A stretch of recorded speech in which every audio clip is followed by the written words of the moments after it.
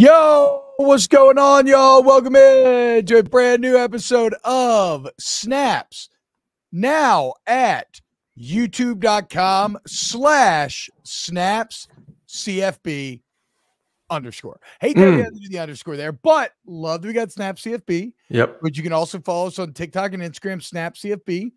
And not to toot Aaron's horn as if he needs any more confidence as I need more. traipses through this life, just blessed with good looks and a rocket arm. But yeah, Aaron has done a excellent job of becoming a tech pro.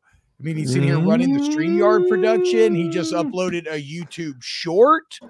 Yeah, also Instagram, TikTok. So again, made a thumbnail is probably the hardest of all. Made a thumbnail. That's right. He's making thumbnails out here, dude, guys. Dude, last night, little man, he's been watching Hotel Transylvania, whatever. Yeah, great movies. Great movie. But for some reason, he loves it. But he's had nightmares the past 2 nights. So he woke up at midnight last night, nightmare. I go upstairs, lay with him, and then I can't fall back asleep. So I end up watching YouTube videos on how to make a thumbnail along with other videos for about an hour last night. Baby steps. I wouldn't go full nerd mode on me yet, but soon your boy's going to be all nerded out when it comes to YouTube. Look at my guy in the lab at midnight. My bad. Okay, guys, I just switched it up. I'm back in the left now. We're still getting this thing right.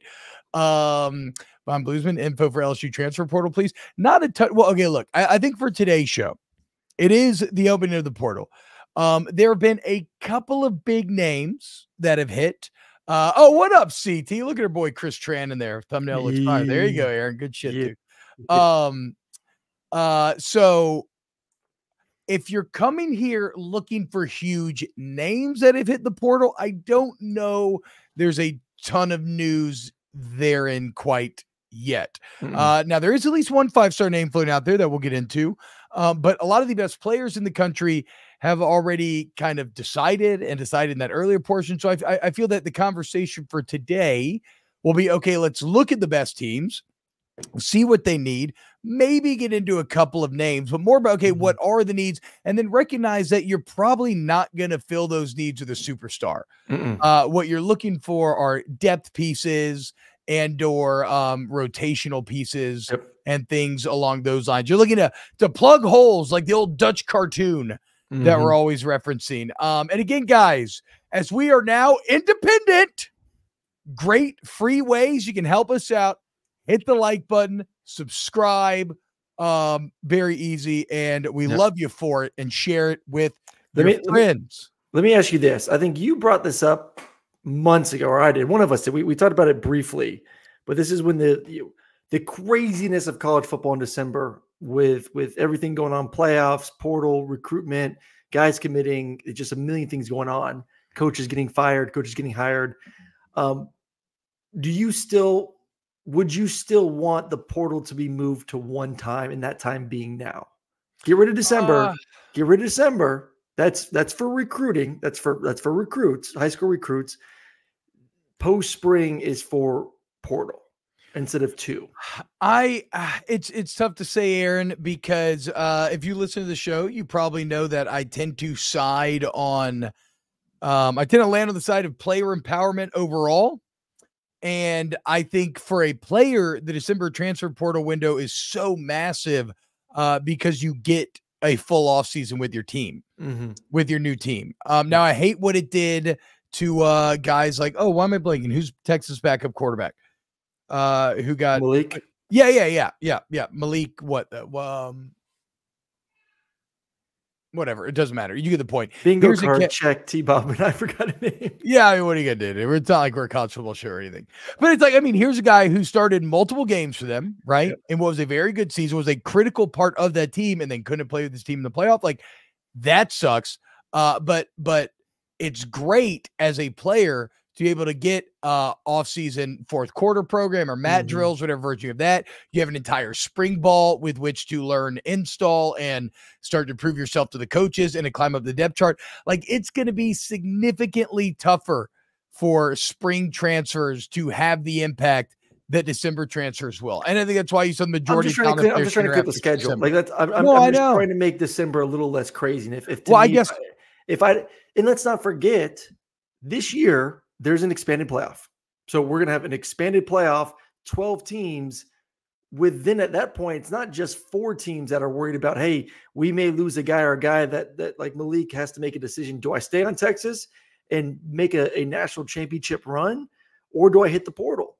And then he's left without a backup quarterback. Now you're talking about 12 teams that are going to be put in that situation. I just think it's a little much for everything that's going on. I'm just trying to clean it up a little bit. I think if you're asking me if I wanted one portal window, it would still be closer to December. Maybe if you want to do it in January or do it right after the season ends, I don't know that I would want the only portal window to be after spring. Although it would be fascinating if it was like now you had guys like Caleb Downs entering the portal and that just seems like it might be. I don't know. I find that the clean break after a season is actually probably best for all parties, right? Yeah. For both the teams themselves and the players, for everybody to start anew. So I'm okay if you want to push it to 1, but I would still put it a bit earlier. Yeah, and I do think, just the whole cleaning up the schedule.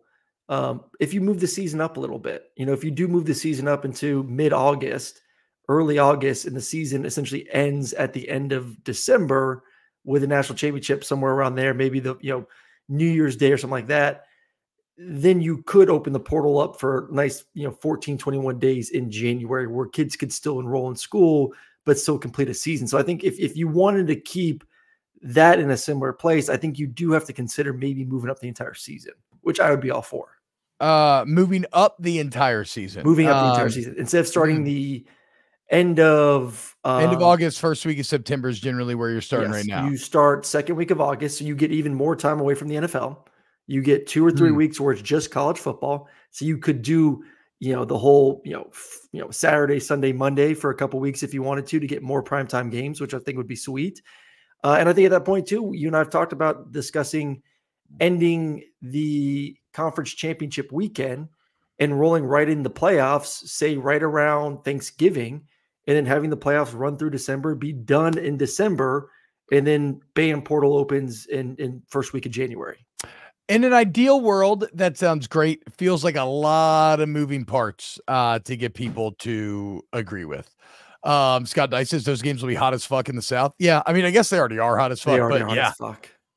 There was one of my favorite things from being a college football player in the South was watching teams, maybe not even from that area. I mean, even teams in the South would sometimes come down to South Louisiana and be like, what the fuck is this? But like, I'll never forget playing App State to open the year, and they're warming up in all black, and they didn't even have shoulder pads on, and you could tell they were done before the game ever even started. They're like, what sort of fucking hellscape have we been transferred to? Where are we right now? I can't even breathe.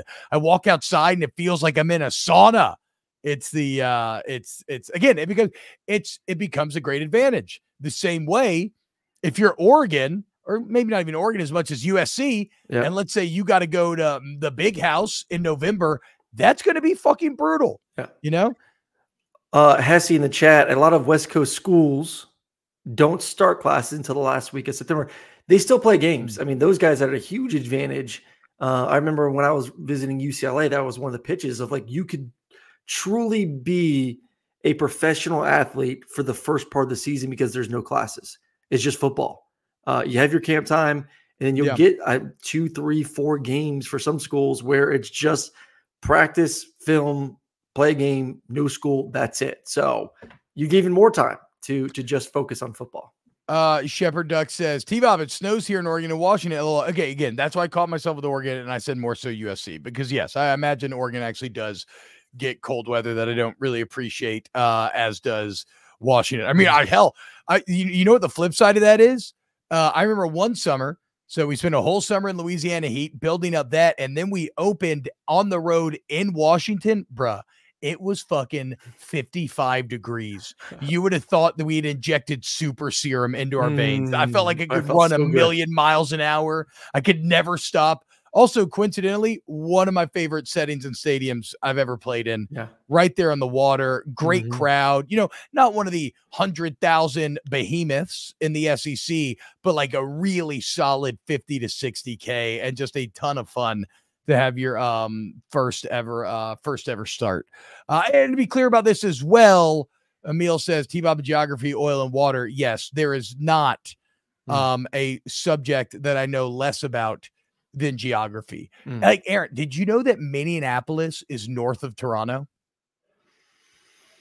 That's weird, though. I wouldn't say a lot of people would know that. Exactly. That's fucking mind-blowing. Yeah, but I don't think that's like a known fact that if you ask 10 people, I think 1 or 2 would get that. All right. Let's think about this. Okay, let's go ahead and dive in. On3 had a really good article today talking about the top teams, top needs in the transfer portal. And they looked at the odds and they looked at the teams that had the 10 best national championship odds. And then they said, okay, what do they need? And it's interesting to talk about individually, but collectively, Aaron, there is one position that really rings true above all. I don't know what exactly has happened, but coaches around the country now are asking themselves, where have all the big guys gone? What is that? Is that Dixie Chicks? Either way, in this article, UGA, Texas, Oregon, FSU, and LSU all said, or by Jesse Simonton, their biggest need was defensive tackle specifically. So if you are a big guy and you want to get paid and you're even halfway decent, okay, there is going to be a very robust bidding market for your services.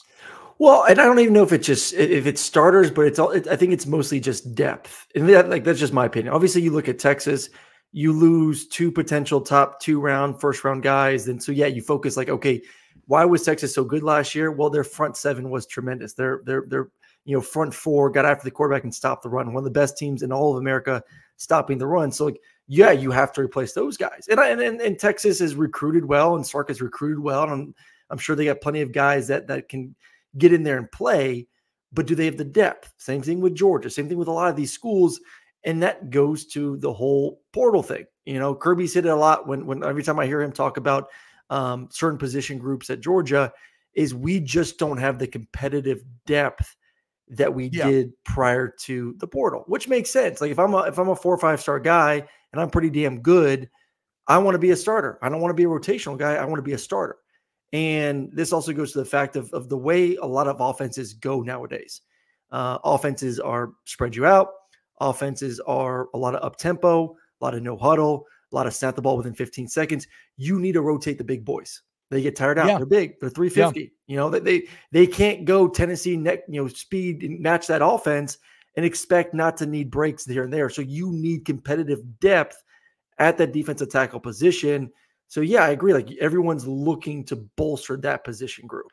Yeah, and so that's where it gets interesting kind of even within these conversations, because while they all need defensive tackles, there are some that are more desperate than others. Like you're saying, for UGA, it's mainly depth, whereas a school like LSU needs frontline immediate help. I think Texas probably needs a bit of both. I would say their thumb's a bit heavier on the scale than it is for Georgia. I think Oregon's in that same boat. I'm not exactly as clear on FSU's situation, but especially after losing a guy like Braden Fisk, who was probably one of the more underrated players in the entire country last year, and then just had one of the most athletic combines you've ever seen in your entire life.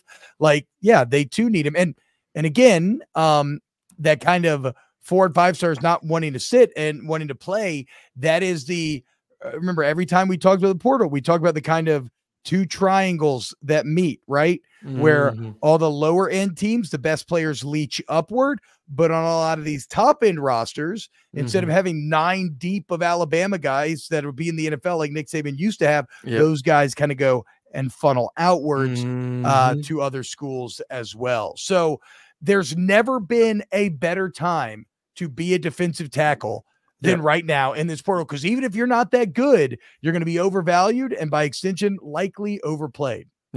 Overplayed. LSU first, 100%. I do want to get one chat in. Zach says not many good tackles in the portal. I don't know why On3 doesn't have Caden Proctor as a Bama lock, though. He said he was already coming back. I believe he hit the portal and put up the notification of leave me the fuck alone, essentially. Yeah, and he's not, and I'm guessing that's more of a, I don't know why they're not projecting him to Alabama. I mean, he was at A-Day. Yeah. He was at A-Day. He's on campus. Caden Proctor is absolutely and that's someone, too, we talked about yesterday with A-Day of Alabama's offensive line looking really good. Yeah. That was without him, too. Like well, and it's interesting because maybe this is a sign of a team that is just used to being so deeper dominant there. But like, according to some Alabama beat reporters I was reading, they actually still purport that offensive line is something they're shopping for actively in the portal. Well, maybe not frontline guys, but backups. Yeah. Backups. Yes. I think big people are premium. Let's just be honest. I mean, it is a sport that puts a premium on giant individuals. It is a physical football game. No matter, you watch Ole Miss and they did a spring game that was 7-on-7. You watch, which I want to talk about that. We'll get to Ole Miss. We'll get to that. That's a little cheeky. I'm just putting an all in general though. Like it is still a game, no matter how soft or how much the rules favor the offense or whatever it may be, that the great coaches understand that we need to dominate the line of scrimmage. And let's look at last year's the top four teams in America. Yeah. Washington won the Joe Moore Award, best offensive line in America. Texas probably had the premier defensive line in America. Yeah. One of the top rush defenses. Alabama was good on both sides of the offensive line and defensive line. The offensive line, as we alluded to yesterday, got really, really pretty talented towards the end of the season. It was one of the premier ones.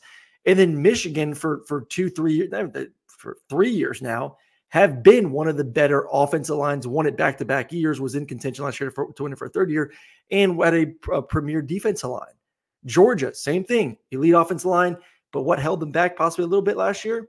The defense line wasn't as good as it's been, and that has been an emphasis. But it is funny though, really because it's like they were still like 37th or something, and I think it was like interior rush rate, which again is awful, maybe by extension. It's awful in comparison to where Georgia normally is and has been.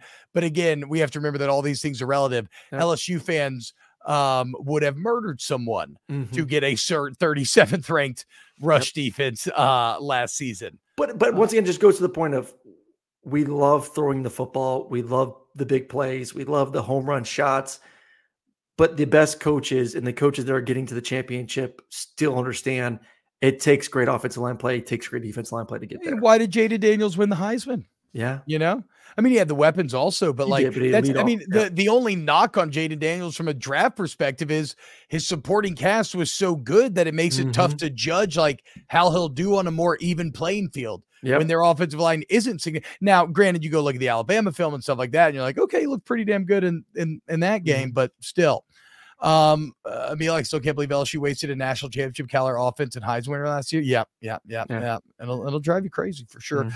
Jimmy Satterfield, Michigan has to replace all 5 starters on the offensive line. It gets even worse. Michigan actually lost their top 6 guys. I gotta say, dude, the more we think about Michigan, I'm just really feeling for Sharon Moore, dude. He's going to be giving grace, though. He'll be giving grace this season. I don't think Michigan fans are crazy in the sense that they expect the same result next year. This has been building to this moment. The team had been building to the moment.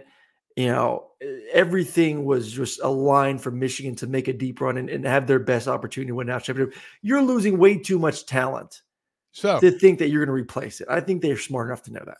I think that is completely level-headed. But, I do some work with Stadium. Shout out Red Corner, Blue Corner.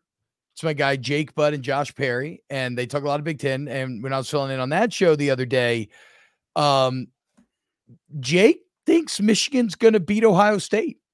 Why? Thinks they have the mental edge, that basically they are big brother. They're tougher and Ohio State is not. Do they have the players though? Because they had the players last year. No. But what I'm telling you is, yes, the more level-headed Michigan fans and Jake is level-headed. But again, I guess all I'm getting at is Sharon Moore will be given some grace, but he's not devoid of expectation. And this is such a massive exodus of talent that it's not like it's like the climb back is going to be pretty fucking hard. Yeah, like in this I agree. On3 article, Michigan for needs, they just basically said the entire offense. Yeah. Anything they can get offensively. If they can add a quarterback, if they can add a receiver, if they can add offensive linemen, they need it all. And so not only did you lose a ton of coaches, you lost more NFL talent. We'll see after the draft than maybe potentially anyone ever. Mm-hmm. And you're defending the national championship and your main rival in Ohio State, if they can figure out their O-line problems, look potentially stronger than ever. It's look, Samara Howard says go blue. It'll be a rock fight game. See? That's what I'm saying, Aaron. The Wolverines, they're not going anywhere, dude. They're believing. They're not. I'll believe when I see it. Once again, I agree. I'm becoming worried for them. I think it's too much to overcome at a certain point. Well, and listen, we'll get a lot of their spring games this weekend. We saw Ohio State last weekend. It was very underwhelming offensively, and if you missed that, we talked about that yesterday. Maybe some of the reasons why Ohio State's game was nothing. You walk away saying, "Oh my God, this team is the team that is going to win a national championship. This is the team that's going to break this 3-game drought against Michigan and be back in the Big Ten championship game." So like I didn't walk away watching the game saying that. Maybe about the defense, the offense still has some kinks to work out. So like Michigan has the opportunity this weekend to prove it to us that they can win a championship, be the kings of the castle, top of the mountain, lose all this NFL talent, and then be able and a head coach, and then be able to do it again the next year. It's not easy to do. And LSU knows it better than anyone else. I mean, you lay it out like that, and it feels damn near impossible, right? Yeah. So, like, I want to be clear. I'm not holding Michigan to a championship expectation. I think they should probably finish 3rd or 4th. I think it should be tough even really to pick to pick Michigan over Penn State even. I think they're 4th right now. This year. Who Michigan? I mean, that's where I would have them. But that's understandable, right? I just don't know though, again, if Wolverine fans are going to remain that level-headed. But you know what else though? A championship does go a long way towards like again, you mentioned LSU on an LSU baseball front. You win the national championship last year. You start 3-12 this year. If you were not coming off of a natty, they would be calling for Jay Johnson's job. Yeah. So having the natty, be a new coach, Sherrone Moore is going to get a couple of years to figure this out. But it's just, again, I don't care how good your culture is. What they're being asked to overcome and to compete with is like almost theoretically insurmountable. Well, and let's also not forget, this isn't like a team that is built like Alabama, that is built like Georgia, that is built like Texas or some of these other schools that have had consistent top 5 recruiting classes. Yeah. They haven't. They've been somewhere in that 12 to 20 range of bringing top tier talent. And they've gotten those players to exceed what their stars were coming out of high school. No doubt about it. Like they've developed incredibly. But, the one thing we've always talked about with Alabama, at least, is they reload. There isn't a rebuild. It's a reload, and you trust that because all the 4- and 5-star guys that are on the roster. Do we truly think that Michigan can just reload with a bunch of 3 stars and some 4 stars with not a bunch of 5 stars? Very different personnel. It's tough too, because you're telling me on one hand that Michigan's greatest strength is development, but they're going to have to go into the transfer portal and plug a bunch of holes. It's like, okay, well, those two are at odds with one another. So I think it probably takes a couple years. But look, if Michigan can hit a quarterback, nothing helps on getting you back sooner. That's the big if, though, because, again, we've talked about Michigan's quarterback history in the past, and JJ McCarthy might legitimately be or might have one of the best single seasons, if not the best single season that a Michigan quarterback has and was ever had. Super impressive. That's a crazy thing. No, hyper efficient. But yeah, Michigan's never had overwhelming quarterback play. Okay, so Michigan needs everything. Well, and I think that's going to be the area that has to take another step. I mean, Sherrone Moore, offensive guy. It's your team now. You have turned this offense into really a dominant offense, but it's been mostly a running football team. It's been that for 3 years. You've had one of the best offense lines in the country. They won the Joe Moore Award twice. You've had Blake Corum. You've had Donovan Edwards. You've been able just to bully teams. If you can't do that, can the quarterbacks that have been in the system And part of the reason why you promote from within to keep the system similar, can those guys elevate their game? Can they be even better than what JJ McCarthy was last season? Which is not a high bar. Like you said, it was mostly just What very is though? It efficient. is though. It It was just mostly efficient. Yeah, it's a high bar from efficiency though. I don't want to Yes. like completely throw out what JJ did just because he didn't have volume stats. But like Yep. he not only was efficient, but in big moments, JJ McCarthy's been very, very good. JJ McCarthy, Mac Jones. I would say no. I think it was completely different. I mean, Mac Jones had massive volume numbers, and he had the best receiving core we've maybe ever seen on a single college and football I would say team. skill set are very different. Mac is your true pocket quarterback, timing, on rhythm, throwing the football. JJ, far superior athlete. I would say upgrade when it comes to arm strength. He just doesn't have the volume. I would say you put those two neither guys. do we anymore. Yeah, we have no volume either. I'm sorry. I get it. That was an awful joke that I just completely ruined your point with. I apologize. You're good. I would say if you put those two in a combine situation, JJ would impress more. Mac just has better tape coming out.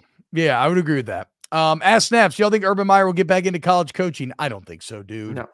I think that boat has sailed. I think Meyer probably doesn't even want to get back in either. I like this comparison from Emil. JJ reminds me of more of an Alex Smith at Utah. Yeah. I kind of like that. I would agree. And look, Alex Smith became a very good NFL player. And I could see, that would be the comp. That's a good comp as we are in comp season since this draft season. All right. So Michigan kind of needs everything. Ohio State just needs a tackle. They need offensive line help, but it's specifically kind of zeroing in on right tackle, which is why I'm sure they would have loved nothing more than to get Caden Proctor, but they got to add bodies. They got to get some help there. That is because look, nobody really went and grabbed the job by the throat quarterback wise. And so if you're already having question marks about your quarterback, no position group has a great, or I don't know, I'd ask you, what has a bigger impact on trying to become a great quarterback? Having a really good offensive line or having the great weapons that Ohio State? Like I give you one choice. You either get like LSU's O-line to play behind, but okay receivers, or you get an okay O-line with Ohio State receivers. I mean, I put more of an emphasis on offensive line. Really? Because at least it gives you the ability, if you have that elite offensive line, it gives you the ability, especially if you look at Ohio State, to run the football. And as a quarterback, there's nothing better than going against a defense that has to put an extra defender in the box to match up with the run game, and you get one-on-ones on the outside. If you have an average offensive line and you can't move bodies, you can't run the football, and a team can just play 6 in the box and play cover 2, I don't care how good your receivers are. That is not the situation you want to be in as a quarterback. So I would rather have some freaking maulers up front that can move bodies, protect, give me some one-on-ones. And if you're a good enough quarterback, you'll take advantage of enough one-on-ones during a football game. Yeah, and Emil's on fire today because I really like this take as well. He mentions Chip Kelly's philosophy, which is ultimately built on running the ball first in a lot of ways, and that a better O-line would be a better way to that is the concern for me. You're going to have top 5 defense in America. We're talking about Ohio State here. You're going to have the best running back tandem in America. You're going to have elite receiving play as always. They're loaded there. I mean, Jeremiah Smith is apparently everything he was hyped up to be and then some. We talked about it the other day. Got the black stripe taken off his helmet faster than any freshman in Ohio State Buckeye history. So defense elite, receivers elite, running backs elite. I think quarterback will be as good or maybe slightly better than it was last year. Which is so interesting for all the hand wringing over Kyle McCord that you could have run him out of town and then end up worse at that position. I don't think it's going to be worse. I would say as good, if maybe a slightly better. I wouldn't say worse, which I think, Kyle played fine last year. It wasn't elite. It was, I think the biggest issue last year was still the offensive line for Ohio State. So, but the good thing is, your one loss to, obviously I'm not including the bowl game with all the mass exodus they had at certain positions. But, if you have better offensive line play, you have a better shot at beating Michigan last year. I do agree with Joey and Zach in the chat here. I think by the end of the year, Jam Miller and Justice Haynes could maybe give that Ohio State running back tandem But we don't know. a run. Yeah, for sure. We don't For know. sure. We don't know.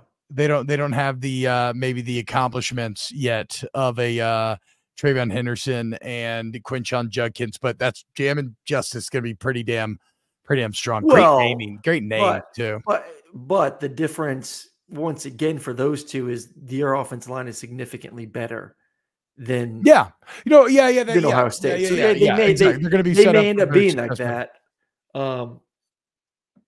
And plus you throw in Alabama and Jalen's ability to run the football adds another dynamic if they do incorporate a little bit more zone read, which may give those guys, some more rushing lanes as well. So yeah, we may turn around at the end of the season and say, wow, look at Alabama's rushing attack, which I think we expect to be there. And Ohio State may have the studs, but if you can't block for them, it doesn't really matter. One thing for Ohio State is, you are going against that Ohio State defense, and not a lot of defenses are going to look that good either. Now, they will in the championship game, so I'm not saying it's not relevant, but the O-line probably will look much better against the majority of the Big Ten than maybe it did even in the spring game where you going after some dogs. Alabama's needs in the Purtle, Aaron, it's quite simply the secondary. I mentioned there are some thoughts of adding depth pieces to the O-line. But I mean, it's rare that you see what Alabama just had, where you just lost an entire secondary worth of NFL players. Yeah. Now, to your point about Michigan, it is the inverse of what the Wolverines have, where, okay, you lost a whole group of NFL guys, but that happens almost every year. And you know what you do? You replace them with another group of NFL guys nearly every single year. The only thing that would maybe give me a bit of pause is that you're also losing Nick Saban, and that is his position group. And he is a defensive back whisperer. He knows how to get the most out of that position. Can you carry that forward post Saban? But again, it's not the worst weakness maybe to have, because think about the contenders in the SEC. Who has the great weapons to be able to take advantage of it? Now, it's why you beat Georgia last year. Yep. Like, does Georgia have the weapons to take advantage of an Alabama secondary that's going to take a step back? Well, I think there's two concerns, and I would say they're the skill positions on both sides of the football. Let's not just throw out the fact that Alabama has not had elite receiving play for a couple of years now. That's true. I love the offensive line. We hope Jalen is an improved thrower for this season. We like the running back play, but if Jalen is going to be a better thrower this year, part of it's going to have to be we're going to need better receiving output. Yeah, and they haven't had that. So, you lose one of your top guys to Texas, Isaiah Bond. You bring in a couple of guys. I think guy from Washington. Oh, Isaiah Bond left for Texas. Yeah. I do not remember that. Yes, Isaiah Bond's that ain't gone. Good. Damn. Jermaine Burns gone. I like Kobe. I like a couple of the pieces they have. But I'm just saying, like they don't have a lot of proven elite talent on the outside for receivers, and then they got to replace some guys in the secondary as well. So. That is, they're good up front, offensive line, front seven. I would say, they've been deep at the defensive tackle and defensive end position. It's the perimeter play for Alabama this year that could bite them in the butt. Yeah. Speaking of Jeremiah Smith up there at Ohio State, Ryan Williams, the two-time Alabama Mr. Football, going to be a true freshman weapon that is probably going to need to be relied upon. Or if Alabama is going to reach their full potential, he needs to be somebody who's contributing immediately. Greg Hendricks says, TBob, will LSU ever get their defense figured out? Over time, right? I believe in the coaching changes that are made. Even if you don't believe that Blake Baker is a $2.5 million coordinator, which is a fair argument. Again, he gets that because you had to pry him out of another spot. He does have a good resume. But then you look at a guy like Bo Davis on the D-line. Like, that's a unqualified success there of a hire. You hear great Corey Raymond. You saw what he did. So over time, they will get it fixed. It's just this year just needs to be a step forward. You are not going to have one of the top defenses in the country this season. It's going to take a couple of years to get it back to where it used to be. Let's go to Emil in the chat. Ask Snaps. Is Kane Proctor's scenario with Iowa, Bama, something that could be an emerging trend or more of a one-off, where a portal entrant commits to one school, reneges after a semester, and goes back. I think this is something that will be addressed pretty soon. I would say, like as things start to clamping up about what college football looks like going forward, I think there's going to be some heavy rulings on how often you can transfer, when you can transfer, all that, how many times, all that. So I think that's if you open that can of worms and allow it to keep happening, it gets way too messy.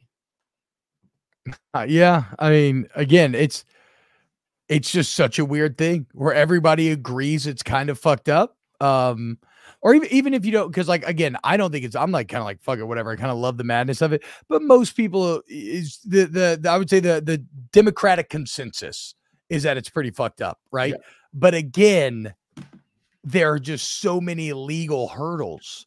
Like, okay, for instance, okay, so a 5-star safety, former 5-star out of high school, Jacoby Matthews, played 20 games at A&M over the last couple of years. He just enters the transfer portal.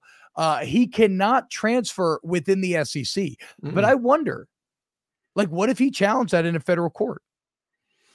The same way that players did for immediate eligibility. Ruling. That's not an NCAA ruling. I think that's an SEC ruling. But why would the SEC have any more power over his eligibility than would the NCAA? Unless you're telling me that SEC coaches are just going to handshake agree that, okay, well, we're not going to get him regardless. I think it's more of a, I think at that point, because there's not a lot of universities that are willing to back the NCAA. I do think that all the SEC schools are kind of in agreement that this is a ruling that we all agree upon and want.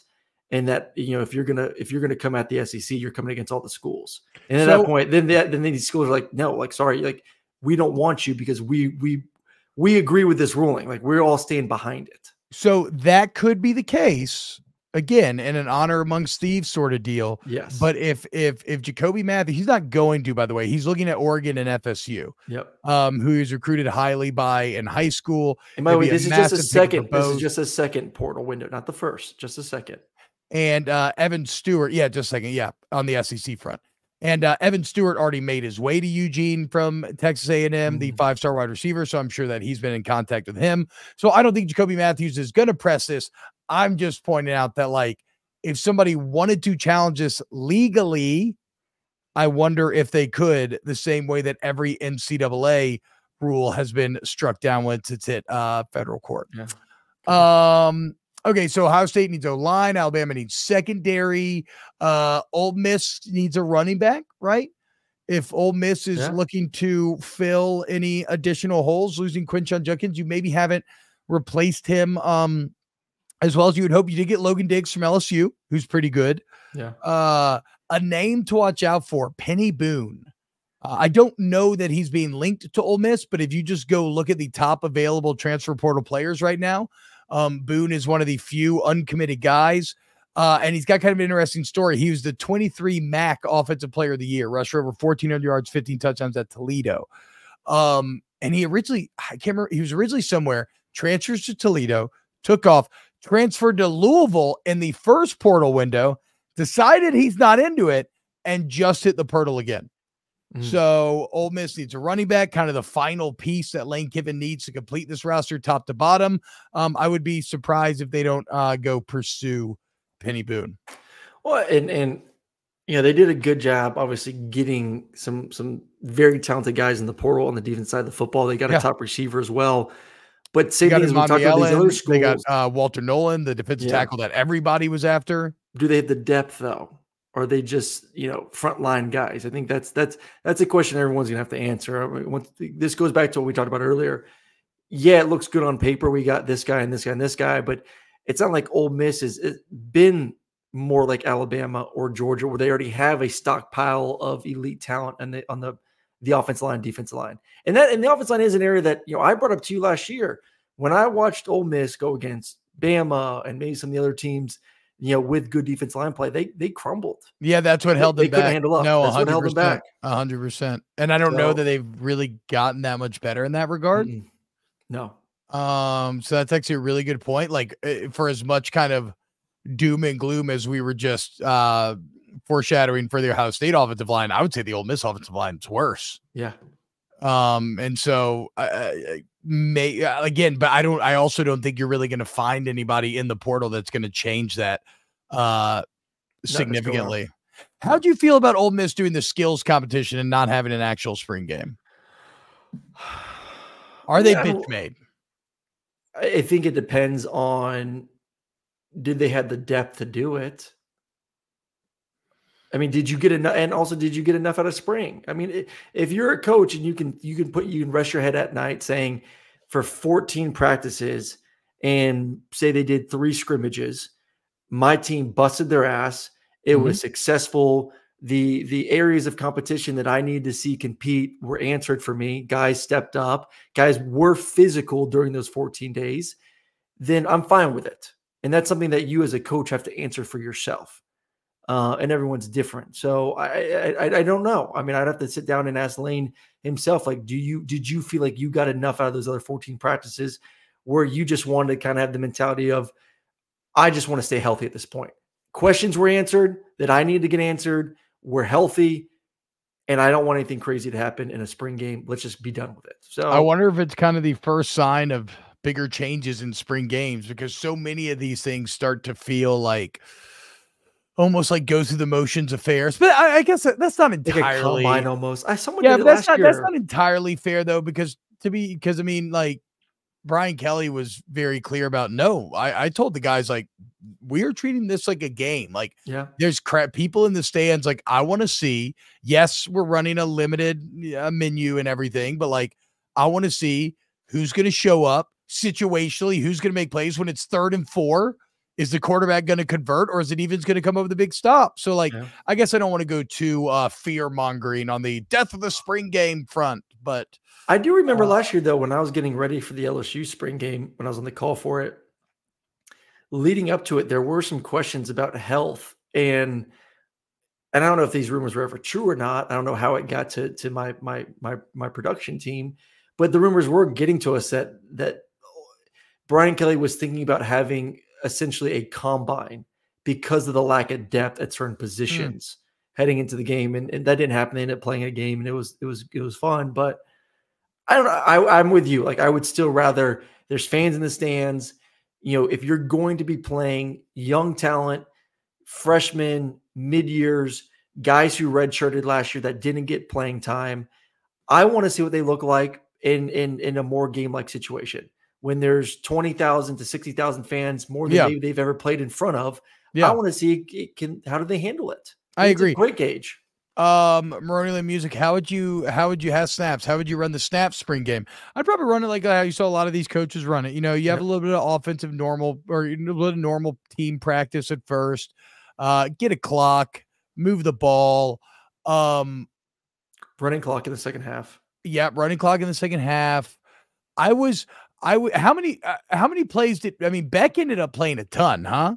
Like, they played the whole game besides one possession. They did. He threw it about 50 times. Yeah. That's a bit surprising to me, right? Yeah. I kind of, if I had like a known quarterback or known starters, I would feel pretty comfortable maybe giving them like 1 or 2 series, almost like an NFL preseason game. And then I would just have the young guys go at it, you know, or anybody who's fighting for a job, anybody who is not solidified. But if I had an upperclassman like a Carson Beck, now granted, quarterbacks don't ever get hit because he got rolled up on.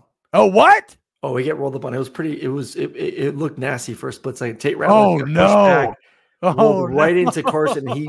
Carson bent, and you could a pin dropped, and you saw Kirby like run up there. Like, I was like, oh god. Were you freaking out?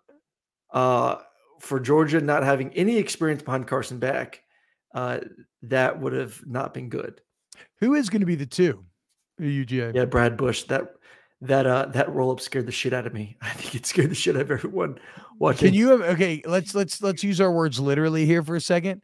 Can you imagine if literally everyone in the stadium just shit themselves? They got so scared that all at once, all of Sanford Stadium just shit in their pants. It just means more. It just what are you going to say, dude? It just means more. Speaking of using your Gunnar words Stockton correctly, will be the backup, by the way. Gunnar Stockton will. Yep. Speaking of using your words correctly, I kind of fucked up on off the bench this morning, Aaron. I once again put my genitals on the line for a bet. This time it was that LSU would not finish last in the SEC for baseball. They're not going to. I'm not worried about it.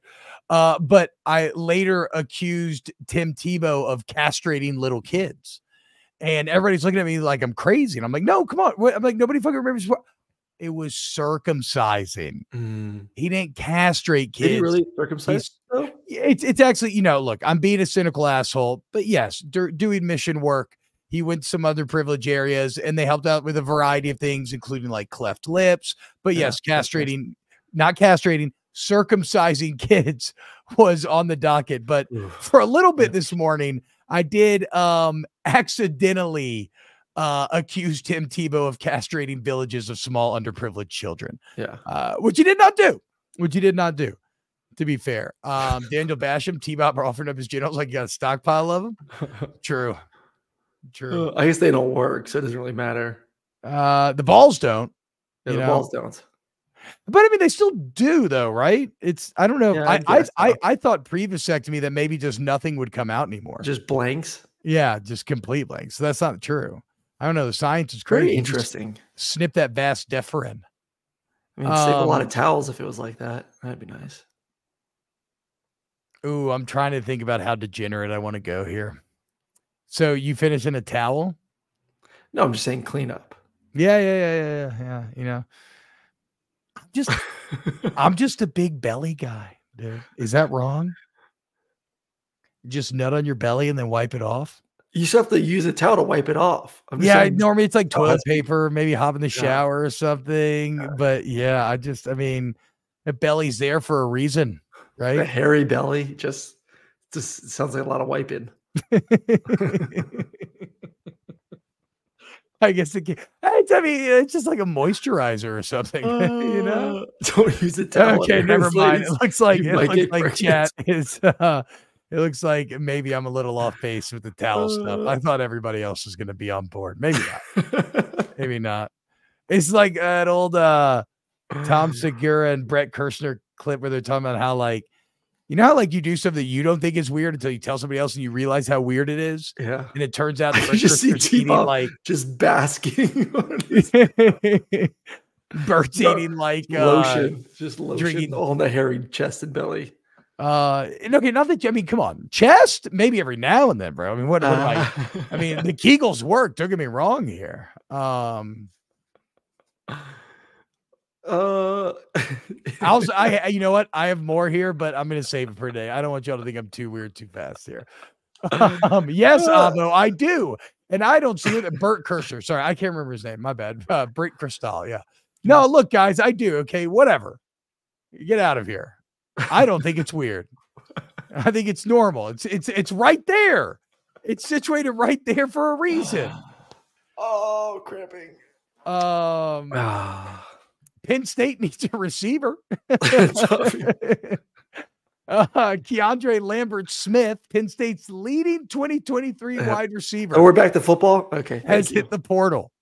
And Aaron, I am not an expert, but I would say anytime your biggest need as a team is to increase offensively, especially in the passing game, losing your senior top returning receiver after spring is not ideal, especially when it is now 3 scholarship wide receivers from last year's team that have left the Nittany Lions in this offseason. Not liking the new OC and the new offense, I guess. Yeah, that's a problem. That is a problem. What has Penn State been? Penn State's had good defenses. Penn State's had good running backs. They got great running backs returning next year for their 3rd season. You expect, at least I personally expect, Drew Allar to take a step forward next year. But if you haven't got anyone to throw to, I know they got Julian Fleming in the portal from Ohio State. Grad transfer, though. I mean, buried in a room, but it's you never know. So that's. But are we truly expecting? We brought it up earlier. We are expecting Penn State to possibly overtake Michigan this year. So can they overtake Oregon too? Can they be the number 2 team in the Big Ten? If you're the number 2 team in the Big Ten, we said it. The expanded playoffs. Penn State was one of the bigger winners when it got to 12. I think I would, if I was a Penn State fan, I would be absolutely expecting to finish ahead of Oregon. You know, if I was a Penn State fan, I would feel like, hold up now. The only games we've lost the last 2 years have been to Ohio State and Michigan. Yep. And now we should be better than Michigan. They've taken a major step back. There's no way that we should let the Oregon fucking Ducks from out west come into our conference and from the Pac-12 and immediately pass up. Now, outside looking in, I think Oregon's going to do that. That's my TBob opinion. I agree. I think most people do. But if but I don't think that Penn State fans should feel that. I completely understand if they're feeling no. Yes. We'll take Ohio State being better than us, but we should be better than everybody else. Penn State fans have also thought they should have split the games between Michigan and Ohio State for the past 3 years, probably too. You know, they don't know where their ceiling is, and I don't know. Do they play Oregon this year? I'm with you. I think most people that are you're not Nittany Lion fans would have them 3 heading into the season. But we said this yesterday too. SEC, Big Ten, we expect 3 teams from each conference to be in the playoffs. Yeah, at least. And then one will likely get 4 in, yes, I would imagine. One may get 4 in. Bold Molinari, that's bold. TBob, the Ducks are going to smash the Lions. Look, I agree. I think Oregon feels like the better team right now. A better quarterback situation, a more wide open offense. I mean, let's be clear. Better coach, possibly. James Franklin is he cannot wait to fuck another OC. He just does it every single year. But maybe this is the year where they finally let him go. Yeah.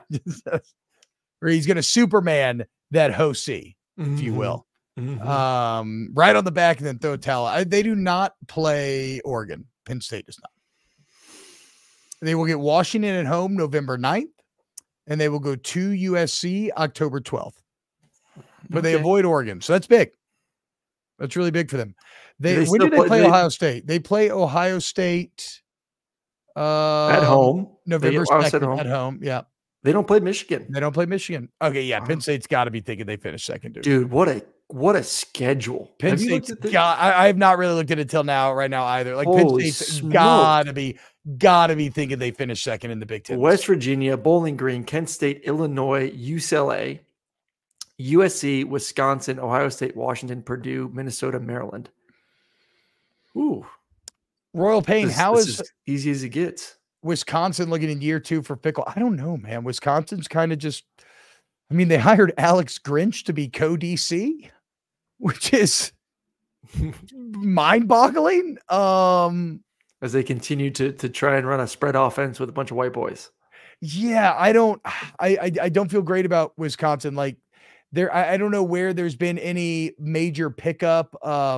Who's their quarterback again? Mordecai again this year? Yeah, I think it's probably still Tanner Mordecai, right? Like, have we heard anything from that? Like, I think Luke Fickell's a guy that over time will build Wisconsin back. I think he's struggling maybe to be the guy that can flip them. And also, look, I think Wisconsin kind of suffers a bit from some new big dogs entering the conference because now some of the oxygen that they were sucking up, like Oregon's coming up and taking a lot of that. USC sucks right now, but maybe USC gets good, and then them as well. So yeah, it's a tough time. Like Luke Fickell waited so long to finally make the move.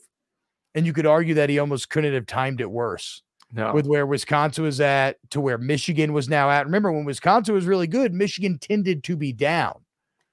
And now they're back. Penn State's good. Oh, never mind. They got your boy. I just look at the rate. I totally forgot. They got Tyler Van Dyke. Potentially exciting. Yeah, that's an upgrade. That's an upgrade. That's an upgrade over Tanner Mordecai.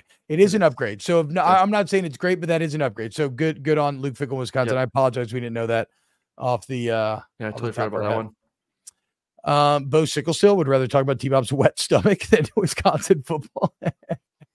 Greg Hendricks, you sell the Nebraska bandwagon? Abso-fucking-lutely. Okay. 8 wins, baby. 8 wins guaranteed this year. Yes, the wins and losses, and in fact, the one score wins and losses were no different than last year. But if you zoomed in, you could see a different team.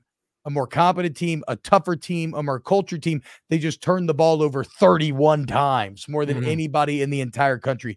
Raiola doesn't even have to be great or anything out the chute. He just has to be better than what you had It just last still year, and I worries me think he that will be. you're putting all your eggs in the basket of a freshman quarterback to You get know what there. that But sounds hey, like? You know what that sounds like? What do they call it? When you're a little salty about maybe being left at the altar. oh, you're going Spilled back to this milk, crap. spoiled milk. Yeah, what? It's just like when we had Brooks Austin on here. And although I'm sure if we check the tape, he's sitting there sucking Raiola's wet stomach the entire time. And then the second he decommits, he's like, "Oh, this Pagula guy, he's got a rocket arm. Raiola doesn't really have the rocket arm." I'm like, get the hell out of here, Brooks. I don't believe that for a second, dude. Sour grapes. So I was looking for a lock. Sour grapes. Yeah, you just don't want to see Raiola succeed because he bailed on UGA. I'm fine with him succeeding. I like him. I think he's a stud. I think he's a chance. I'm just saying, like, that's why we expect this massive play step. one snap? Why didn't Puglisi play one snap at G? He's hurt, bitch. We expect this massive jump from Nebraska, and it's a freshman quarterback. So this may be a year 3 for Nebraska more than a year 2. No. Because Matt Rule is a master of year 2s. First off, secondly, it's not a massive jump. It's a couple scores. It's not turning the ball over more than anyone in the country. That should not be hard. Bo says, and TBob only wants him to succeed because he left UGA. Well, I'm not denying that wouldn't make it a little extra sweet, but no, I mainly want him to succeed because I'm a Nebraska believer and I want Nebraska to do well. I feel like about Nebraska the way Aaron does about Texas. Okay. When Nebraska is good and relevant, I think all of college football is better. Is it because I'm old? Maybe so, but that's how I feel. And that will probably be today's show. Tomorrow, we're going live tomorrow, not Thursday. Yeah. Be live at noon tomorrow, noon Central, 1 Eastern, same time. Greg McElroy going to be joining us. Talk a little more Alabama situation, little college football overall. So send your questions. A little draft, a little quarterback evaluation with him as well. What happened to Super Chats, Dobby? I think we need. Sorry, my bad, Aaron. I think we need to if Super Chats are not open, we'll look into it in our settings. Also, I think we need to attach a bank account, maybe. Probably. Hey, because check this out, Aaron. Now, Super Chats actually go to us. Yes. How about that? They can be plugged immediately back into paying for the people that we now have doing our social clips. So hell yeah, dude. Hell yeah. Help us keep the show going. Maybe we'll ask. Should we ask Greg where he comes? Yeah. First question. Every person needs to answer the question. McElroy feels like probably one of the last people that I would ask that to. Yeah. I don't, all fair would be cool about it, but the big time ESPN guy, I feel like, the big time mainstream guys sometimes are a little wary of, engaging in such shenanigans. I love y'all. Y'all are crazy. All right. Go ahead and hit the like button. Share with your friends, guys. It's pretty soon here too. We should have broken out segments being put up on the page as well as the lives. Aaron's already uploaded a YouTube short as we discussed, not to brag. And if you are on podcasts, Apple, Spotify, I think our numbers are probably going to take a pretty big hit there because we were getting a lot of juice from being on the main volume feed. So a way to help, rate it, review it, share it with your friends, or just come over here and hang us out with us at youtube.com/snapscfb_. One like equals one TBob belly load. Come on. What? Guys, I mean, come on. I can't do that. I don't think I can keep up with that demand. Maybe every 20 likes, potentially. God, that would take forever. All right. Love y'all. See you tomorrow. More snaps. Later, guys.